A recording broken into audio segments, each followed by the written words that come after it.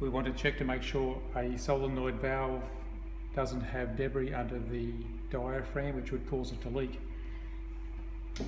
So first of all, we remove this and screw it anti-clockwise. Be very careful not to lose the plunger out of the inside. Take out the seating screws.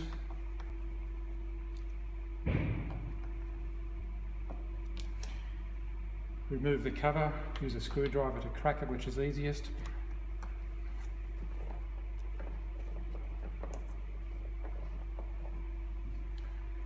Check to make sure that the bypass hole isn't blocked in there.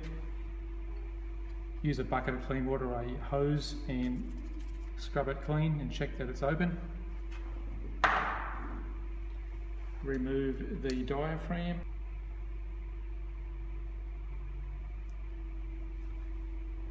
Check that the inside of the solenoid doesn't have any debris floating around in there. Also check underneath the diaphragm to make sure it's clear of debris. Also check that the bypass hole is clear. You can use a paper clip, for example, slide it in. You can actually see it coming through on the inside. Replace the diaphragm, slide it back in, put the cover back on.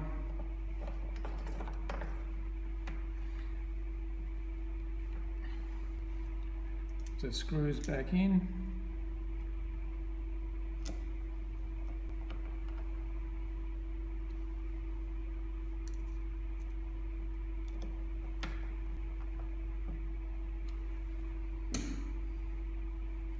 And screw this back on. Make sure to put the plunger back in with a spring on the outside.